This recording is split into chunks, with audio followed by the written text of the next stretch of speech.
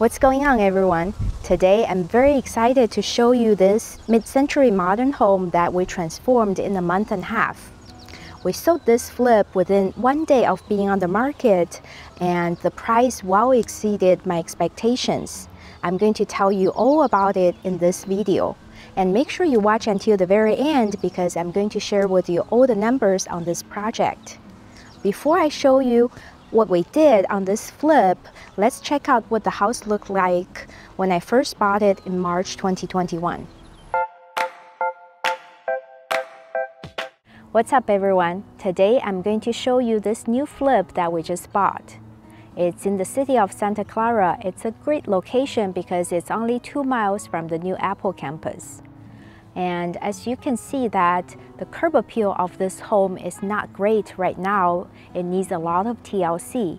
And we are going to have to put a new lawn in this front yard and a lot of plants and new mulch. And the home is mid-century modern style, which you can tell from the shallow pitch roof and the long skinny windows. Currently, the house doesn't have a garage, so we want to convert this carport into a one-car garage, and that's going to add a lot of value to the home. Because right now, when you go into the house, you have to go through the carport. So once we added the garage, we're going to have to relocate the front entrance into this area. So the appearance of the home is going to change a lot. So this is in the carport, and you can see that the previous owner left us a lot of trash, and that's because it's a service that I offer to the home sellers. When they sell their homes to me, they can leave whatever they don't want behind, and I will take care of it all, so that makes their move easier. Let me show you the interior of the home. It looks kind of like a battlefield right now because of all the trash and furniture left behind, but the home is not in poor condition. It just needs some updating. As I mentioned earlier, we are going to add a front entrance right by the fireplace. And we also want to update the fireplace with some big modern tiles. And the home already has laminate floors, but the style and color look kind of dated, so we want to install all new laminate floors. It's nice that in this living room, it has big windows and a slider. They bring in a lot of natural light. And we also want to add some recessed lights in the ceilings as usual so we can brighten up the space. On the other side of the living room, you see this wall heater.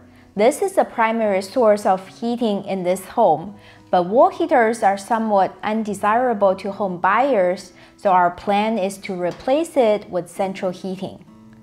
At the end of the living room, there are 2 walls here and here separating the living room from the kitchen. Luckily, these are not load-bearing walls, so we're going to remove them to create open concept.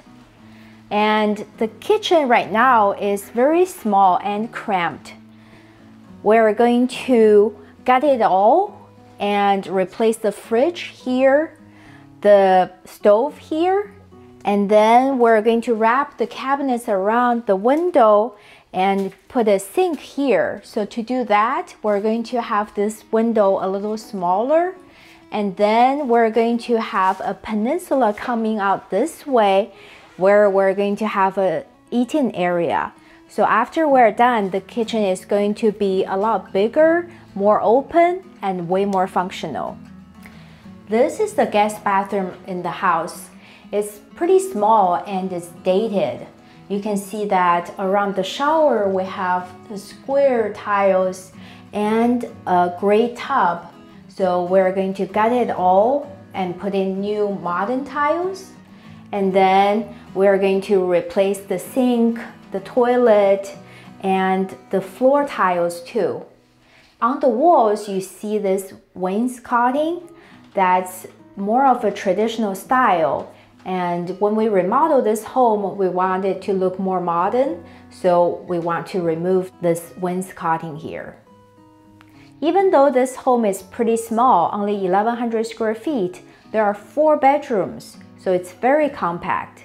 All of these bedrooms are pretty similar with vaulted ceilings, laminate floors, and occasionally you can find some interesting stuff that's left behind. For example, here I found my new e-bike.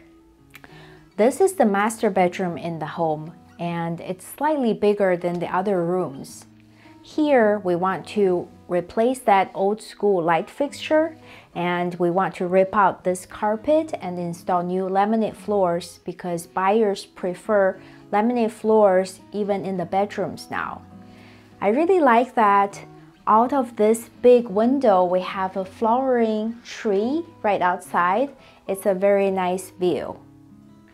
This master bathroom is very small, but it's very similar to the guest bathroom.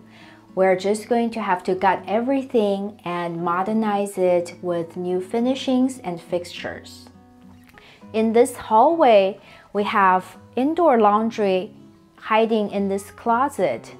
In California, a lot of times homes have laundry in the garage, so it's actually really nice for this home to have indoor laundry. Outside the slider in the living room, we have this big side yard.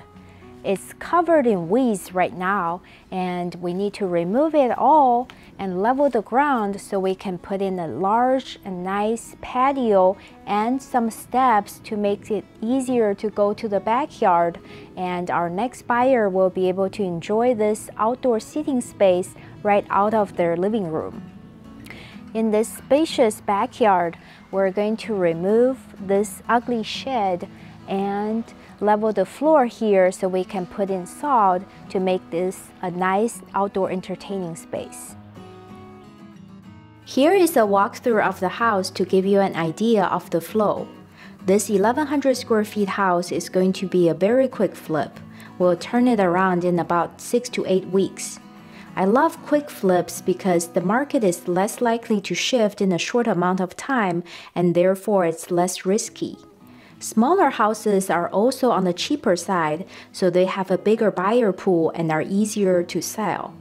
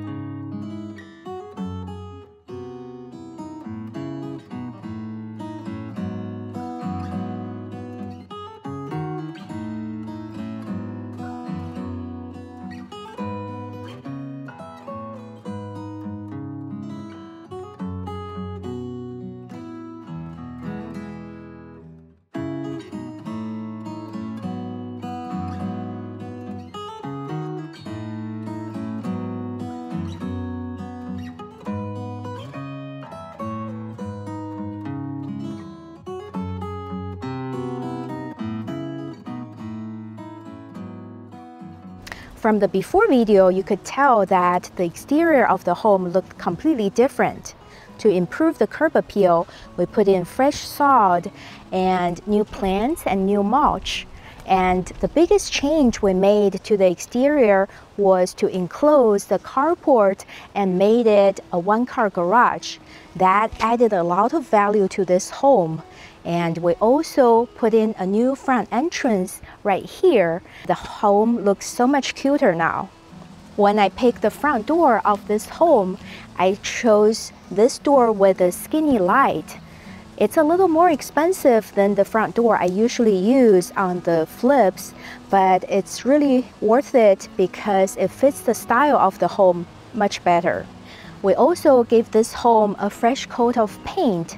This neutral gray color looks very modern, And the pop of color is on this front door, which is a neon blue color that's popular with mid-century modern homes. To stay true to the period, we also put in this exterior light and house numbers that are modern as well. Now let me show you the interior of this home. We put in a lot of recessed lights to brighten up the space. In some mid-century modern homes with low-pitched roofs, sometimes the ceiling joists can be shorter and there's not enough space to use the traditional can lights. So we had to use these low-profile canless lights, but they pretty much function the same. We put in all new windows and a slider, and they bring in a lot of natural light. We also installed all new laminate floors throughout the whole house, and they make the flooring very consistent. Before I show you more of this flip, smash the like button below and subscribe to the channel so you can see more before and after videos like this. The biggest change we made to this living space was to remove the walls that were separating the kitchen from the living room. Now we have an open concept and a large peninsula as an eating area that's going to be very functional.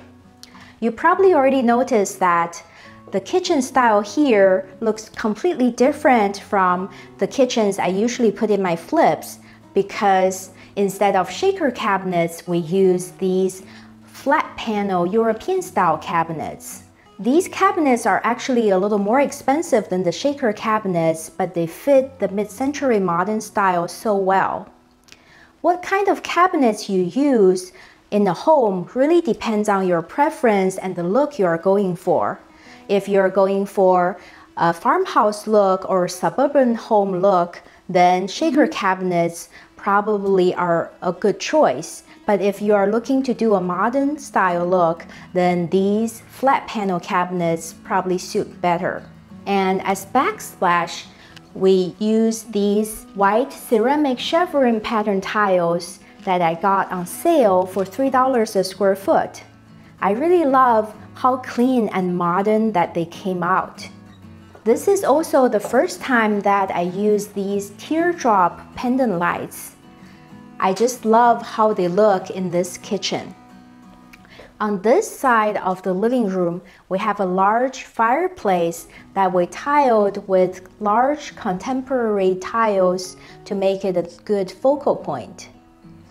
Many people have asked me about the furniture in my flipped homes. I usually use a staging service to furnish the place before putting a home on the market for sale to help buyers visualize themselves living in the home.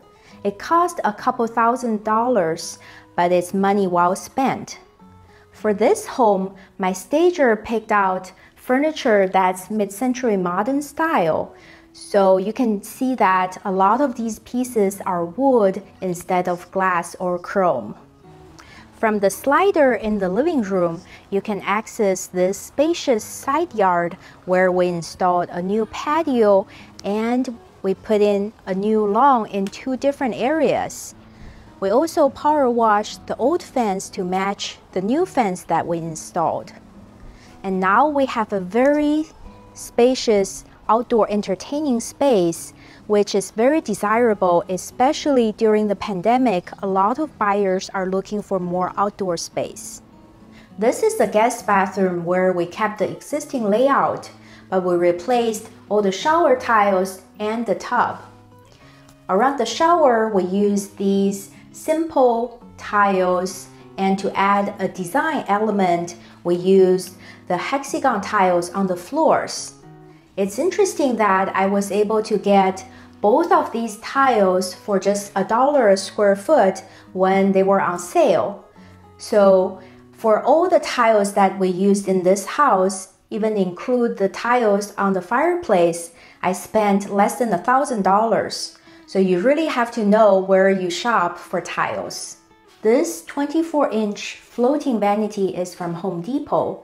It matches the cabinet style in the kitchen and it fits small space really well. This black trimmed mirror and the vanity light also makes the bathroom look stylish. This is the master bedroom. In all the bedrooms in this house, we installed new ceiling lights, new windows, new closet doors, and new flooring. And in this small master bathroom, we use pretty much the same finishings as the guest bathroom, but it looks so much better now compared to what it looked like before. After showing you the highlights of the flip, here is a walkthrough of the whole house to give you an idea of the flow. As I was remodeling this home, I learned a lot about mid-century modern style and how to stay true to the design. It took some research to decide on the finishings, but it was a lot of fun and I'm so happy to see this home completely transformed. We received 2 very strong preemptive offers on this home within a day of being on the market, and the final sale price was $1.55 million, $200,000 above where I thought the house was going to sell for. I'm so glad that we were able to find buyers who appreciate the unique style of the home and my efforts in the remodel.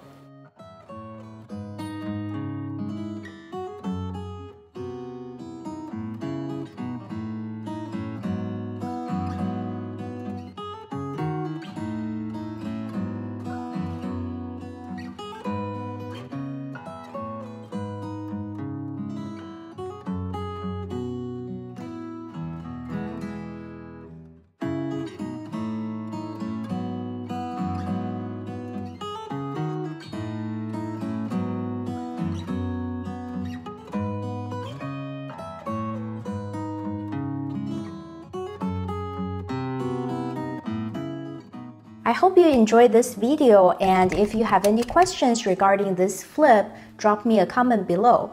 Thank you so much for watching. See you next time.